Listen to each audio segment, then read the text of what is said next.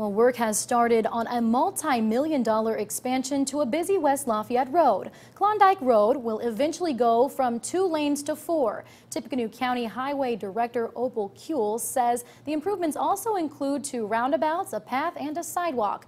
She says the 2 roundabouts will be at Lindbergh Road and Cumberland Avenue. 2 drainage structures will also be replaced.